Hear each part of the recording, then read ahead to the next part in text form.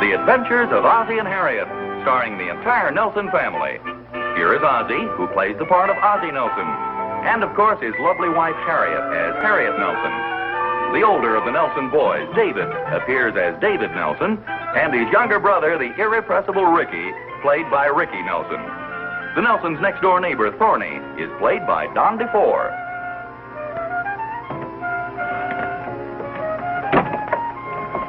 Who's that in the closet? Don't be scared, Mom. It's me, your son, Ricky. Oh, Ricky, get up and take that skeleton suit off. You'll have it worn out by the time Halloween gets here. I'm just looking for my skeleton hands. Well, you won't find them in there. You come on, get up and take that suit off. Gives me the willies anyway. Oh, gee. What's the trouble? Well, take a look on the floor of the closet. What is that a dog in there? No, you better take another look. That happens to be your small son. Well, how about that? I could have sworn some dog left his bones in there. Neat outfit, huh, Pop? Yeah, sure scary, all right. Aren't you rushing the season a little, though? Halloween isn't quite here. I'm just getting all my bones together. I thought they were painted on the suit. Oh, no, the hands come separate. Do you mean to tell me they have hands with those outfits? Well, sure. I guess you never seen a real live skeleton. No, come to think of it, I guess I never have. And I'll gladly forego the pleasure, thank you. You're welcome. It's a neat outfit, huh, Pop? Yeah, like I say, it's plenty scary, boy. You think anybody will recognize me? Well, you sure had me fooled. Hi, Mom. Hi, Pop. David, guess who I am? Oh, brother. Darn, how'd you guess? Oh, sure he did. What have you got there, dear? Oh, just some stuff for a Halloween party at school. I'm the treasurer. Oh, I didn't know you were going to have a Halloween party at school. Well, we're just going to dress up and play some games. Oh, that sounds like fun. School parties always are. You said it. We get out of study. Yeah, Halloween's a lot of fun for kids. And don't you like Halloween, Pop? Oh, sure, but you know, as you get a little bit older, you get kind of tired of that stuff. You mean going to parties and playing games and stuff? Yeah, see, there are certain traditional and seasonal games like pin the tail on the donkey and ducking for apples, and they get a little stale as the years go by. We make up a lot of new stuff, Pop. What do you mean make up new stuff? We bring the old-fashioned games up to date. Well, that sounds interesting. How do you bring Pin the Tail on the Donkey up to date? Or shouldn't I ask? Oh, sure. You draw a big picture of the teacher's face on the blackboard. I don't get the connection. Well, then we play the game. And what do you call it? Draw the mustache on the teacher. Well, I have a hunch the teacher's going to walk in one of these days and you'll have a new game. I am not Salvador Dali on the blackboard 50 times. Oh, no, Pop. Our teacher was the one who made up the game. You know, sometimes this modern psychology puzzles me a little. They call it relieving suppressed desires. Yeah, I guess it does it best. How's it seem to work? Heck, I don't even know what it means. Probably part of the psychology. You and Mom going to a Halloween party this year, Pop? Yeah, I suppose the girls will get together and whip up some sort of a deal at the last minute. They usually do. Gives them an excuse to dress up a bit. Well, as a matter of fact, we were talking about that yesterday, and I think we'll skip it this year. Well, I'm sure you won't get any objection from the men. Personally, I think it's about time we gave Halloween back to the kids anyway. Well, it'll save us a lot of trouble. Trying to drag you guys out of the house to a party is no fun either. I like going to parties. Oh, boy. Hey, stay out of that, Ricky. And what is this white stuff? That's paint for the faces. Hey, neat, boy. Leave it alone. That's for the party at school. I could put this on my face and look just like a skeleton. Hey, you could at that. Let me see it. Well, gee, Pop, that's for the party at school. I bought it with the class money. Oh, that's okay. I'll only use a little of it. Gee, I can see the headlines now. Boy uses school funds to turn brother into skeleton. I'll give you a little extra change if you need it. Why am I going to look spooky? I hope that stuff comes off. It's supposed to. It's a pretty good paint job, I think. We got some black stuff here, too, Pop, if you want it. Oh, yeah. Hey, that's swell. We could use this for the eyes. Look at this, Harriet. I never thought I'd see the day when I'd sit here and let your father blacken your eyes. How do you like that? Eyes, nose, and mouth. Yeah, that sounds like the usual arrangement. I look at myself. Oh, boy, do I look gruesome. Pretty neat job, hey? Yeah. But where can I hide until Halloween? I suggest dunking your head into a nice bowl of soap and water. You can put that war paint on again when the time comes. I just want to leave it on until I rehearse my theme song. Your theme song? Sure. The ankle bone connected to the shin bone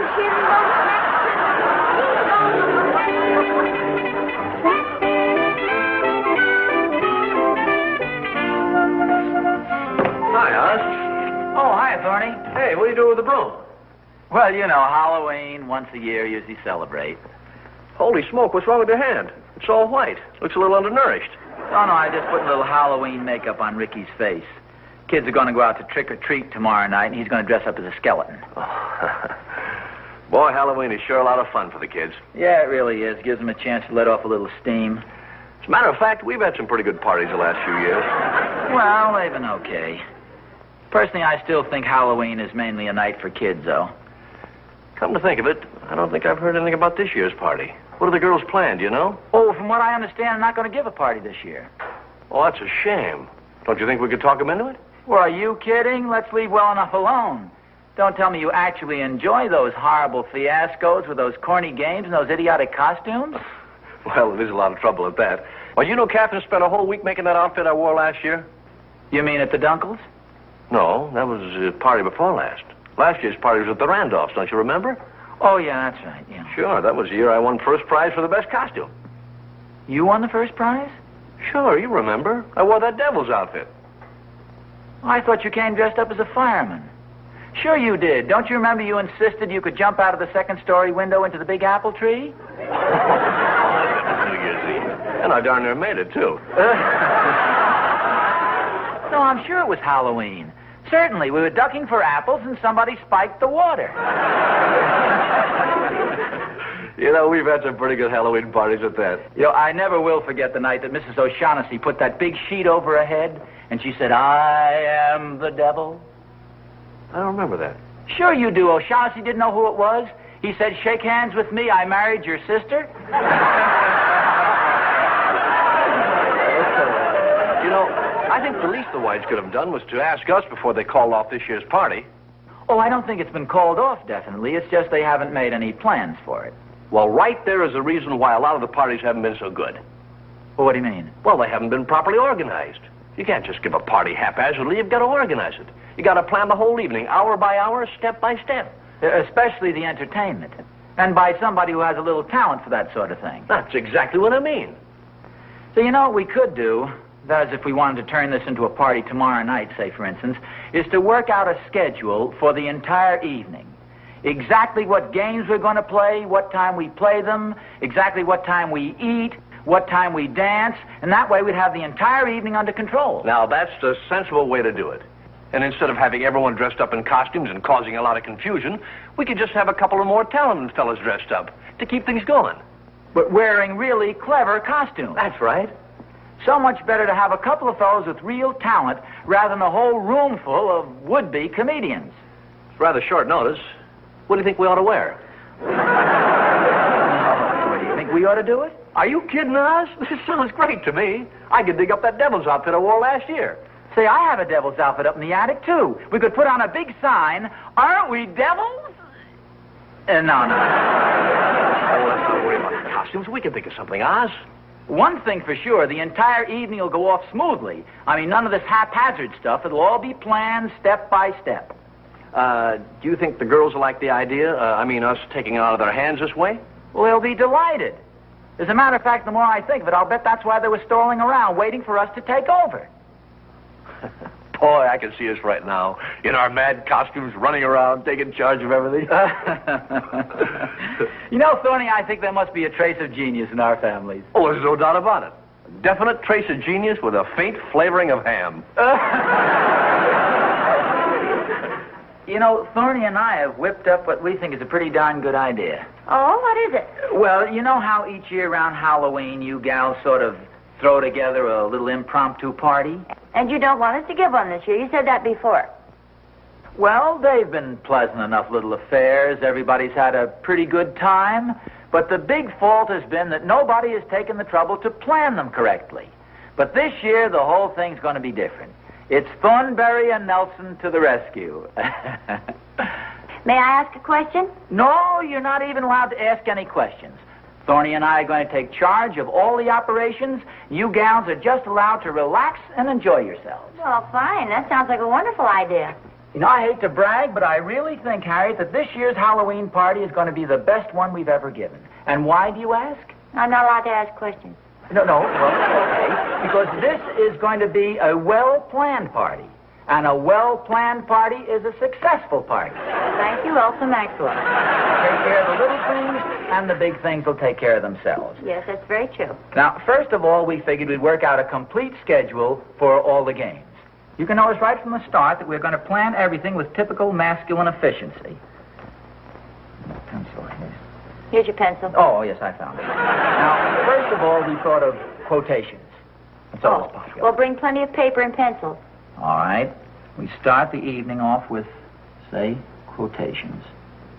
We play that from, say, 8:30 to 9:30.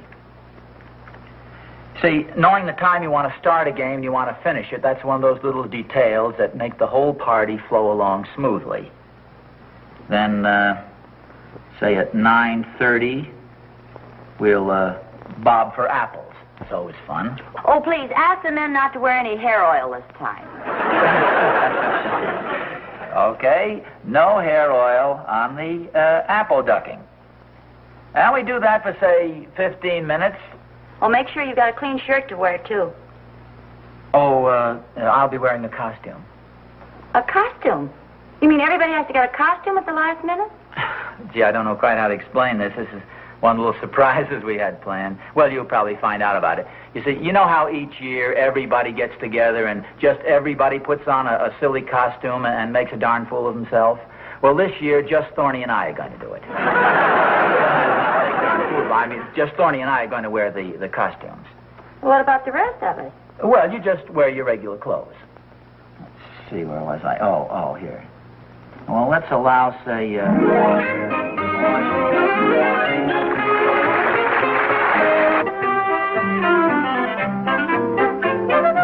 Hi, Bob. Hi, Bob. Oh, hi, boys. What are you doing?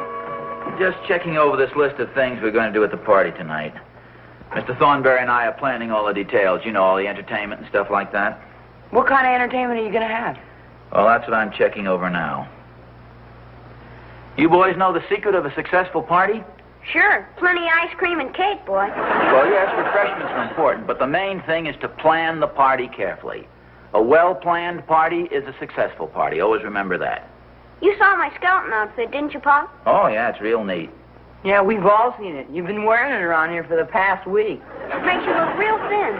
People feel sorry for you, and that way you get more ice cream and cake. How's the party coming, dear? Oh, hi. Well, I've got it just about all planned. I thought we'd finish off the evening with a little dancing. Dancing?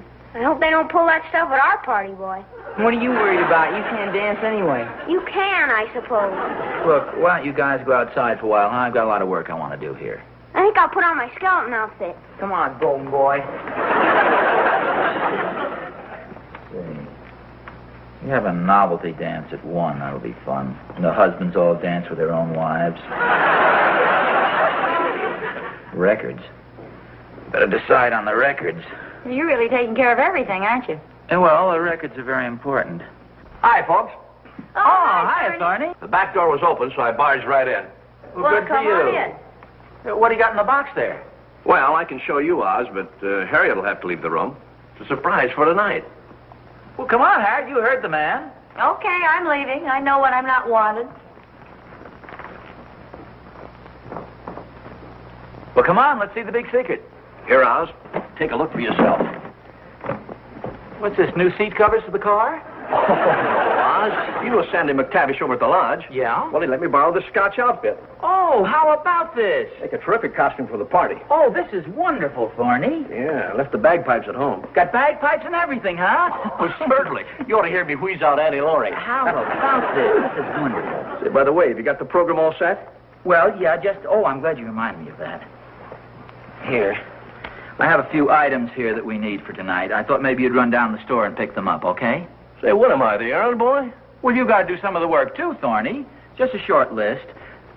Here, we need some oranges here. Maybe about 2 dozen. I thought we'd play that orange game where you tuck it under your chin. Yeah. And then get some comic prizes for the game. There's somebody at the door. Here, you better get the stuff out of here. Yeah. Comic prizes for the games. You know, just long noses, anything funny. Just use your own judgment, okay? Yeah, okay. I'll just see you later. And don't let Captain see the costume. No, I won't. Just a moment.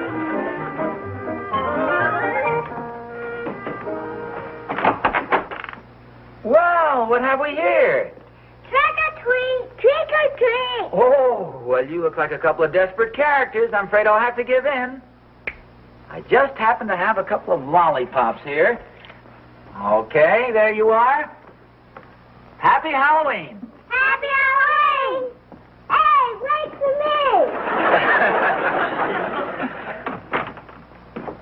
Who is that? No, it's just a couple of neighborhood kids with that trick-or-treat stuff. You should have seen them, the cutest little guys. Oh. Say, listen, if you've got just a minute, there's just one question I'd like to ask you about the party tonight. Harriet, please, I told you before, you're not allowed to ask any questions at all. The whole affair is in very capable hands. Well, I just want to know one thing. I know all you're allowed to do is just put on your nicest party dress and be ready at 8:27. Thorny's stopping by for us then. Well, okay, dear. Oh, I'll get it. It's probably some more of the neighborhood kids. Oh, all right. Well, there's some lollipops on the chair there. Yes, I know. Trick or treat. You heard me, trick or treat. Don't you know this is Halloween? Well, yes, but aren't you a little old for this sort of thing? How old are you, anyway? 53. Ridiculous. Who ever heard of a full-grown man out trick-or-treating? My little boy's over in the next block, and I'm just giving him a hand. No, but you don't even have a costume. Naturally, what do you think I am, a child? Trick or treat. Okay, I have some lollipops here. Here you are. Here's 3 lollipops. Only 3? Well, of course. I mean, there are lots of other children around the neighborhood, too, you know. Hey, they're lemon. My kid just loves lemon lollipops. Thanks. Oh, good. How old is your little boy? 25.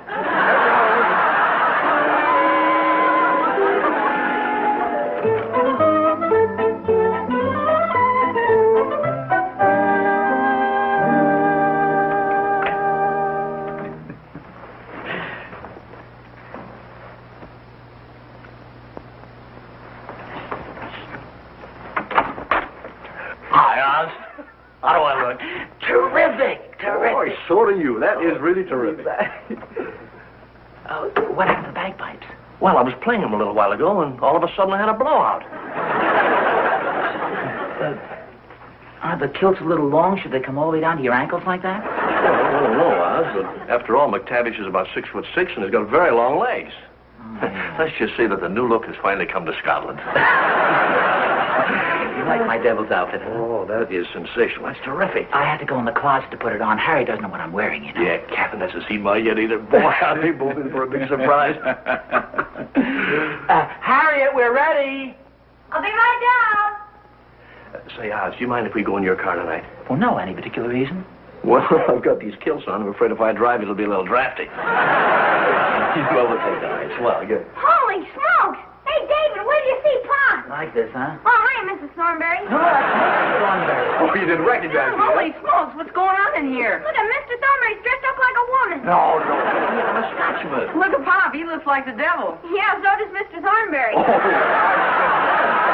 a good time at the party, Pop. Okay, take it easy now, boys. Okay, I'm all ready. Let's go. Goodness sake. Surprise. Honey, what an outfit. Tony, what's the idea of the evening dress? Oh, these are just extra long kilts. I'm a Scotchman.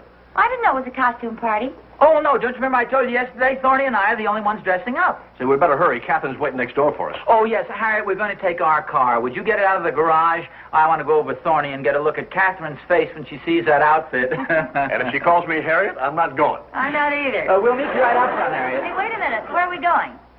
Oh, to the party. No, I mean, whose house is the party being given at? You never did tell me.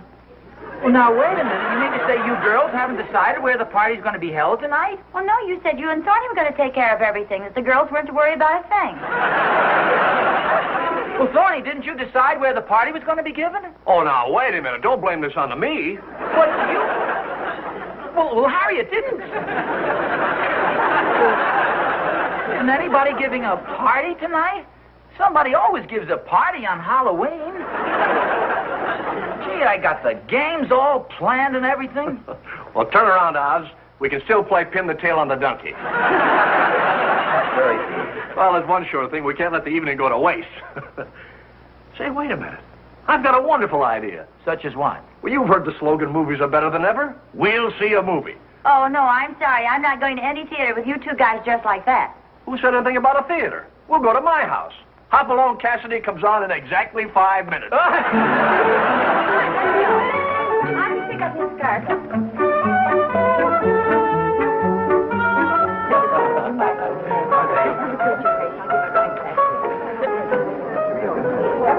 Hi there. Oh, hi.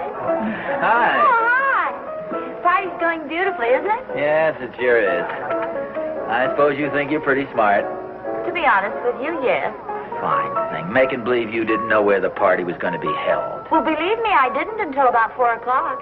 It wasn't until all those girls started talking it over and discovered that nobody was having one. Well, it's nice of Catherine to have the party here, though, isn't it? Yes, it is.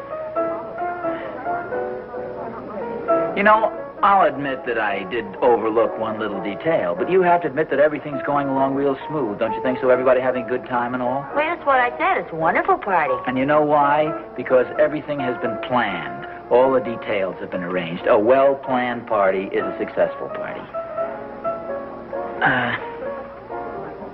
See, it's 11:45. I think we'll have the refreshments at about 12:13.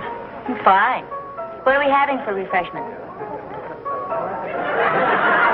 I beg your pardon? I said, what are we having for refreshments? All the girls have been asking me. Oh, wait a minute. Don't tell me you girls haven't prepared refreshments. Of course not. This is your party. Don't tell me you've overlooked another little detail. I really had you going there for a minute, didn't I? You don't think we'd overlook the refreshments, do you? Where are they? Don't worry, dear. I'll take care of everything. You just go ahead and join the folks. I'm going to take care of a few more details. Need any help serving? No. Just have a good time, and I'll be right back. All right, if you say so.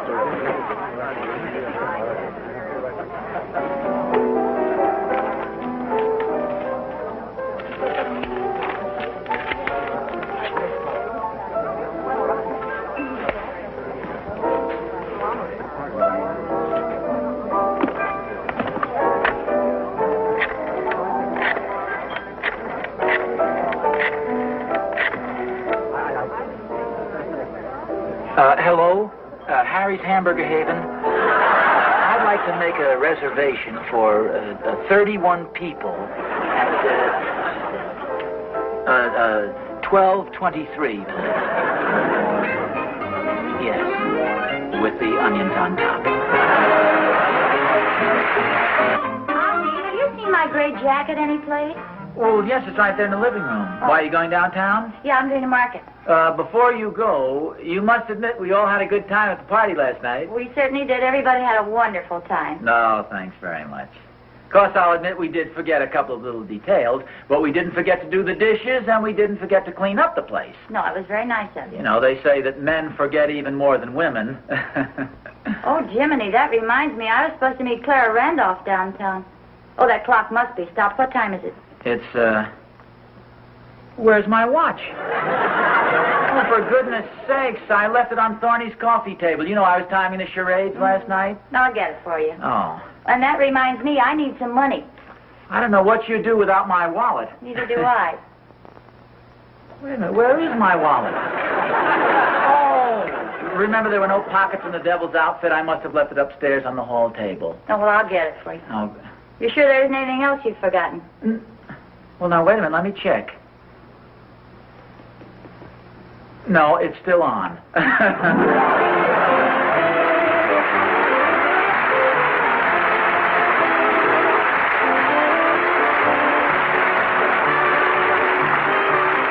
Man at the Door was played by William Teed. The little children were Jerry Mathers and Vicky Churchill.